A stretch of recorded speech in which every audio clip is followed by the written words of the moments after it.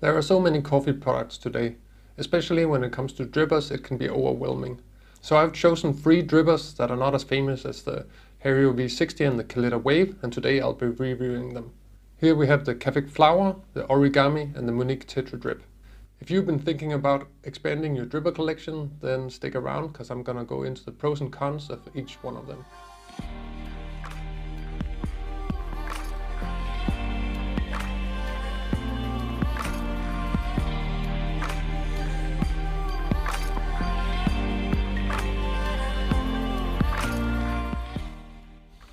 Hello and welcome to the channel. Today we're going to talk about the Cafec Flower, the Origami and the Munieq Tetra Drip. A few weeks ago I compared the Hario V60 and the Kalita Wave, and while I think those 2 drippers are good to start out with, most people sooner or later want to upgrade the drip collection. The cool thing about these drippers is that they each have their own kind of strengths, so today I'll be reviewing each one of them and I'll also talk about the pros and cons and how they compare. The first model I want to start with is the Cafec Flower. On the surface, the Cafec Flower looks a whole lot like the Hario V60, and I was a little bit hesitant about investing in it. But the reason I did it anyway is because Cafec produces these filters here, which are my favorite filters. As most of you probably know by now, Hario changed their production a few years ago, which meant that the filters suddenly became really bad and slow. Another company popped up and started producing good filters, and that company was Cafec. As far as I know, they are actually producing the filters in the same factory where Hario produced their old ones. The Cafec Flower has got its name because of the internals, which looks kind of like a flower seen from the upside. The model is also available in ceramic and a lot of different colors, and it's even more striking in that material. It is a cone-shaped dripper like the Hario V60, and of course there will be many similarities in terms of flavor. When I first got it, it wasn't immediately clear if there were any big differences, but I decided to do a side-by-side comparison where I brewed exactly the same coffee on the Hario V60 and the Flower at the same time. Then I would blind test the result in cup, and it actually turned out that the Cafec Flower was my preferred cup most of the times. Compared to the V60, the flavor is more balanced, the acidity is less sharp, and it's more integrated in the whole cup. The body is also a little bit better. In terms of flavor, I would say it's a little bit closer to that flat bottom Kalita Wave profile that I talked about in the previous video compared to the Hario V60. If you're curious about this experiment, then check out my story on Instagram where I go into a few more details. Another cool thing about the Cafec Flower is that it seems to have a better airflow compared to the V60. That means that you can grind a little bit finer and still finish around the same time and get a little bit better extraction. So to sum up the pros of this dripper, it's made by a company that really cares about coffee. If you're already buying the Cafec paper filters, I think it makes sense also to take a look at their other products. As I mentioned in my blind test, it did perform better than the V60. It's also a beautiful product, especially in the ceramic versions and all the nice colors. Regarding the downsides, there are not that many, but I think it's a little bit annoying that the handle goes up this far. It looks cool, but it makes it difficult to fold the filter over the edges. When I brew with a Origami Drip Master, I like to fold the filter over the edges so it kind of like balances evenly on the top of the dripper. The way I get around this problem is by using smaller filters, so I use the size 1 filters instead, and they will only go up a few centimeters towards the top.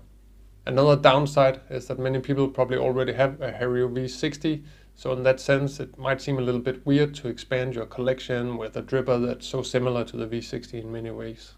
Now, time for the verdict. Flow rate, I'm going to give it 4 out of 5. Ease of use is also 4 out of 5, because you can basically just do what you do with the V60. Instagram factor is probably a 4 out of 5. It does look really good in ceramic. And X factor, I'm only going to give it a 3 out of 5 because in many ways it's a similar product to something we already know. So to sum it up, the Cafec Flower gets 15 out of 20 possible points, which is pretty respectable. The next product is this one here, the Origami. It looks very cool and you've probably seen it on Instagram before. This dripper is also a Japanese product. It is made by a company called Trunk Coffee, which is a roaster and coffee shop in Nagoya. The Origami became really famous in 2019 when it was used by Du Jianing to win the World Brewers Cup. At first, when I saw this product, I was a little bit skeptical. It seems more or less just to look like an over-designed V60, but it actually has a few really cool tricks up the sleeve. What's so special about this dripper is that it can hold both cone-shaped filters like this. When you brew with it this way, it acts a lot like a V60, but just with a little bit of a better airflow and a more balanced flavor. But then you can also use wave-shaped filters like this. When you drop the filter in, the different edges here will actually hold the paper perfectly. When you brew with the Cafec Wave, sometimes the filter can be a little bit annoying. It has a tendency to lose its shape, but that's not going to happen with the Origami.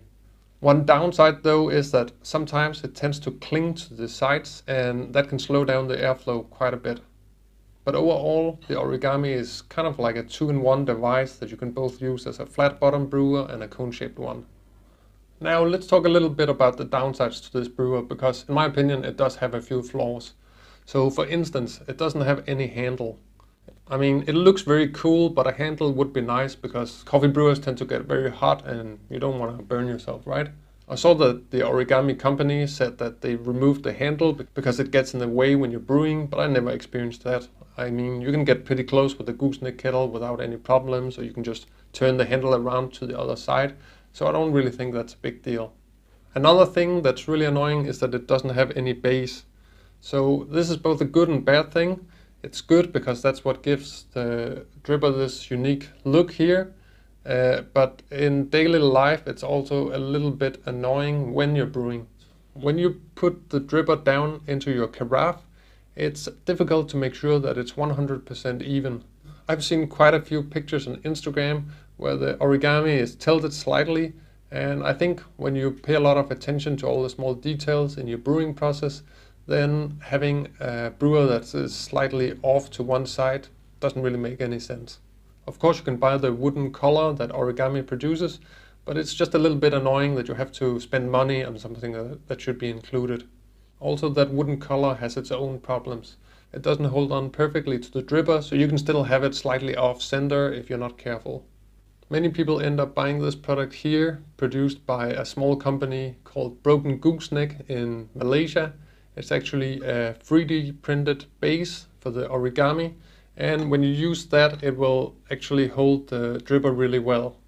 If you live in the US, it's not that easy to find a place that sells the Origami, and if you also have to order a 3D printed product from a Malaysian web shop, well, then you're kind of like looking at a little bit of a project rather than just buying a dripper. Another downside is that I have a feeling that this product is a little bit fragile.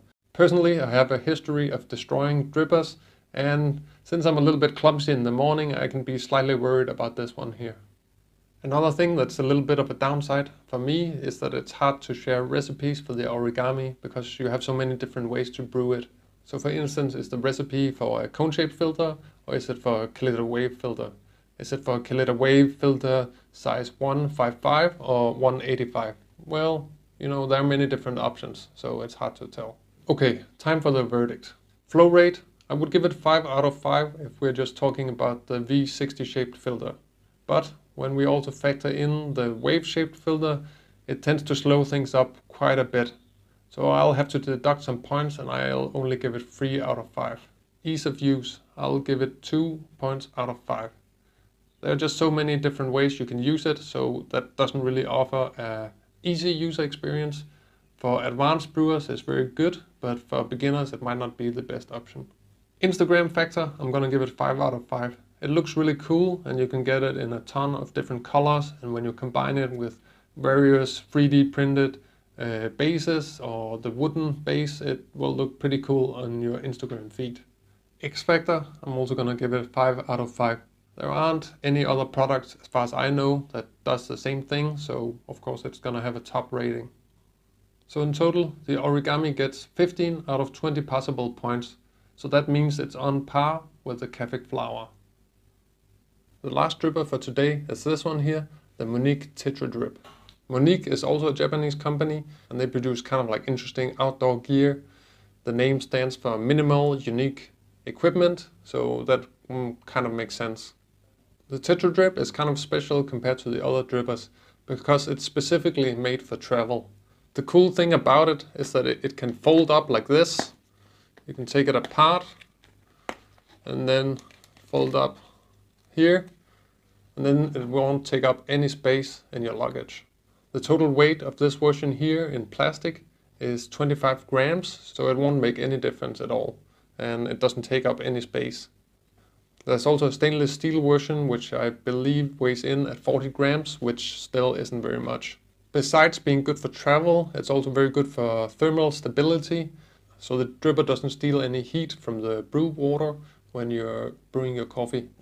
That's probably not something people who are camping care much about, but as coffee geeks who want to have cool stuff at home, I think it's something worth considering. The Tetra Drip is really easy to assemble. It just clicks into place like this here.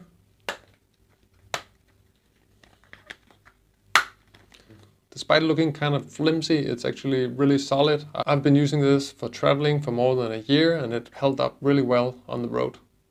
Another good thing about it is that because of this design, because it's so lightweight, you can't really destroy it by dropping it to the ground like you can with a lot of the ceramic or glass drippers. You can just see how it'll just bounce like this. To get the best results, you should use cone-shaped filters. I recommend the filters from Cafec because they have that good flow rate. And when you put them in, you add the water, they will take on this triangular shape here. And even though the flow rate is not the fastest in the world, it's very consistent and it's quite practical when you're traveling. You don't have access to a good gooseneck kettle. You can just dump in the water in 2 or 3 goes and it will still come out with a reasonable contact time. At first you could think that this is only good for travel, but what I realized is that I really like the flavor profile of the cup it tends to create, so I actually also use it at home quite often.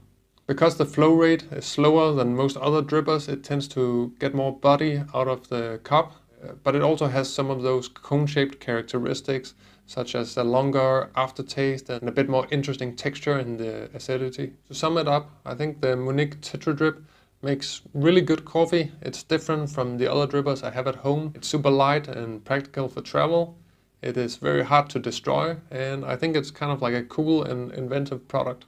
So what are the downsides of the Tetra Drip? Well, I think in this color here it might look a little bit dull, but actually you can get it in stainless steel or in red or yellow. So I wouldn't say that it's ugly per se, it's just not as premium as some of the other drippers. The flow rate is a bit slow, but I don't really see that as a downside because it's meant for travel, so it makes sense that it's not that fast. Time for the verdict. Flow rate, I'm gonna give it a 3 out of 5. Ease of use, I'm gonna give it 4 out of 5. It's very easy to use, almost any technique will give you good results. Instagram factor is also going to be a 4 out of 5. It's not the prettiest dripper in the world, but it will get the conversation going in your feed.